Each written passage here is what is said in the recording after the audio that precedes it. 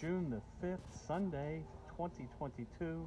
I'm on the beautiful Caribbean Princess, and this is the Princess Fine Arts Gallery. You can see right here. It's a sea day, and it is Park West Gallery. Has all of these paintings. I bought many paintings, mostly Peter Max and Crate. This is a Crate painting right here, KRE 8. But I'm going to just go through and just show you the different paintings in this gallery. You can walk through here anytime. I will tell you some tips and some tricks on how to get the paintings at rock bottom prices. But right now I just want to show you on the Caribbean Princess, the Park West Fine Arts Gallery here, and stop at certain ones that you may be interested in.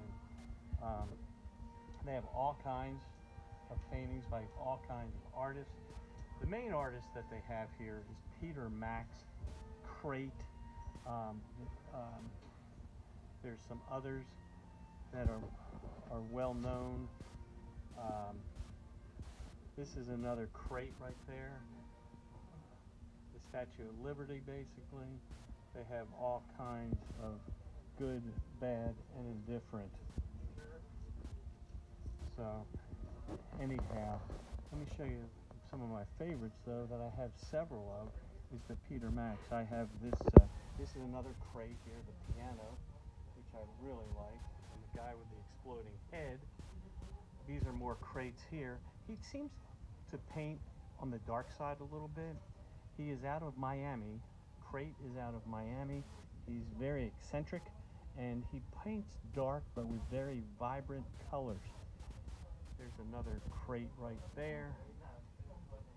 And but let me show you the Peter Maxes that are the best ones.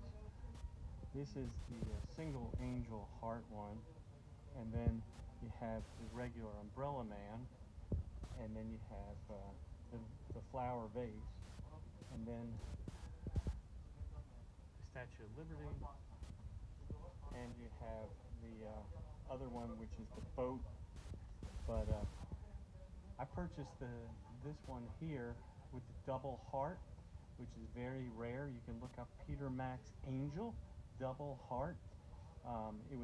It was auctioned off at a hospital. They raised $100 million supposedly for a girl who had leukemia. Now that was the story that I heard from the Park West Galleries on the Enchanted Princess. So anyhow, that's really all for now on